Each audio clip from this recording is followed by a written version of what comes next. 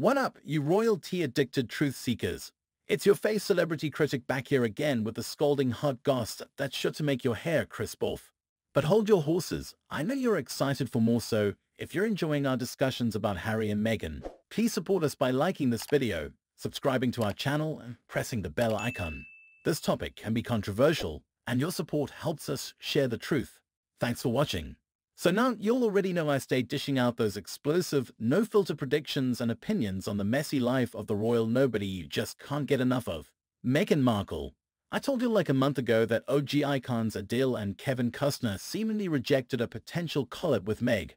Well, buckle up, because it looks like King Costner is rejecting our delusional Duchess all over again with some piping hot statements. Oh, this tea is so deliciously shady I can barely contain my evil cackle. Grab your trendy crystal tumblers and cheap BAO wine because we're about to take a deep dive into Costner's royal spilling interview with People magazine. He was just named their #1 reason to love America this year, which TPAs. The way he stays ratting Meghan is totally on brand for being America's hero. So get this, y'all. Turns out way back in the day, Costner was in talks to make a sequel to his iconic 90s hit The Bodyguard. And guess who he originally wanted as his leading lady? The iconic Princess Diana herself. Costner revealed it was Sarah "Fergie" Ferguson, who helped get the ball rolling, saying, "Sarah was the one that set this up. She was very cool, the Duchess. When she could have been like, well, I'm a princess too. What about me?" She didn't. She didn't do that at all. She was going, "No, I'm going to make this happen, Kev." Wow, can you even imagine the audacity if Fergie tried to weasel her way into playing Diana's role? Even back then, the ladies were keeping it classy and showing respect where it's due, unlike a certain Duchess we all know. Costner made sure to praise how Sarah gracefully stepped aside instead of trying to hijack Diana's role for herself. That level of humility is clearly a foreign concept to Meghan. But then Costner dropped an even saucier tidbit. He admitted to having a very sweet conversation with Prince William years after Diana's passing. "And you kidding me? He really is in the royal inner circle at this point." Kev recalled Will's joking, "You know, my mom kind of fancied you," when they met up randomly in England. I mean, Costner was an A-list heartthrob back in the 90s, so I can't blame D for crushing hard. However, here's where things get real spicy, my royalty-addicted babies. Did you notice how Costner heaped praise on his relationship with Prince William, but conveniently left out any nice remarks about Prince Harry and his wife? Very strategic and shady if you ask me. This circles back to those reports that emerged last year about Meghan thirstily trying to land a role in a potential Bodyguard sequel with Costner. One source claimed at the time, "The only thing Kevin loves more than an underdog like Meghan is a box office hit." Could you even imagine the cringe if that became a reality? But thank goddess the rumor was swiftly shut down by royal experts who called it the biggest crock of BS on live TV. One talking head flat out declared, "There's no way in hell that Kevin Costner is picking up the phone and calling Meghan Markle saying, 'I want to make this iconic sequel with you.' She is on everybody's no-hire list right now. Her brand is absolutely toxic." Damn, they really went there with the brutal honesty. This expert blatantly stated that the very notion of Meghan trying to hijack Diana's role by campaigning for the new Bodyguard movie offends me beyond all comprehension. I'm sorry, but I have to agree. Just like Costner respected Fergie not trying to overstep and usurp Diana's intended role back then, it seems pretty clear he'd have that same principled stance about keeping Meghan as far away as possible from this project out of reverence for Diana's memory and legacy.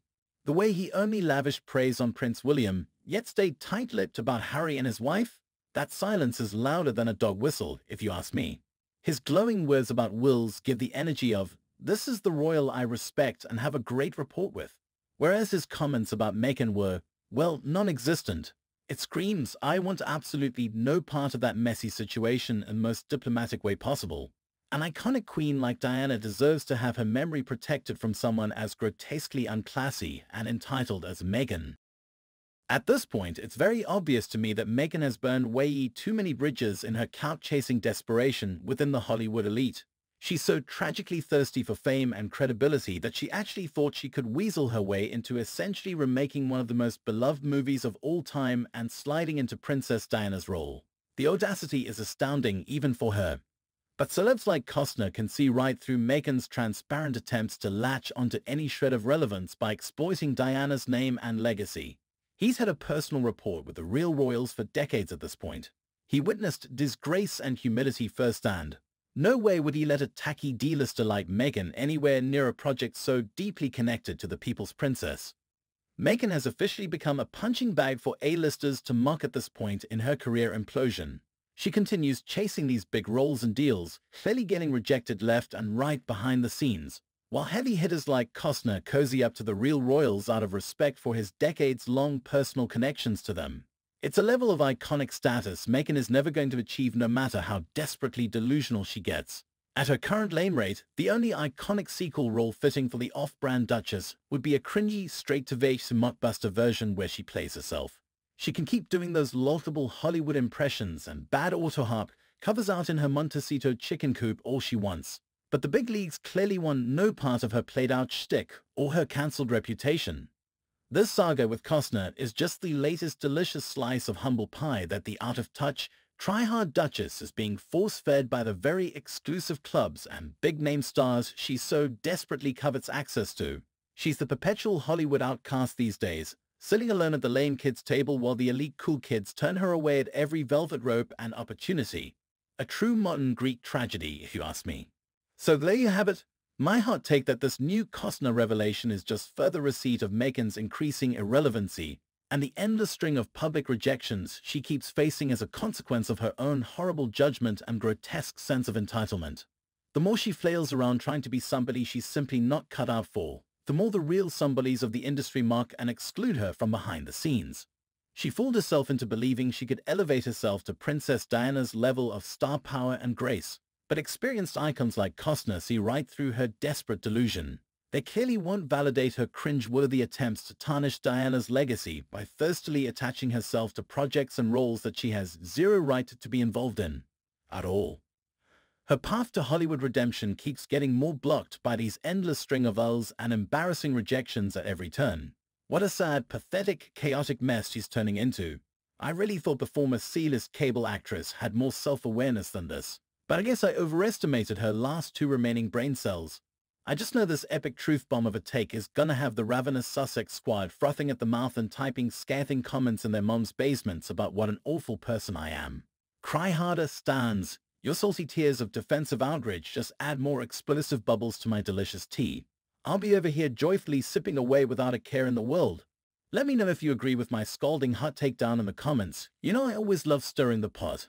I'll just be kicking it over here perfecting my tangerine spray tan and shopping for some more ridiculously gaudy, bank-breaking diamonds to wear. Because why not? I'm making that total rags to riches scammer to riches story out happen unapologetically. So, this is it from my side. So, what do you think about this news, guys? If you want more content like this, don't worry, I'll be back soon with more scalding hot tea.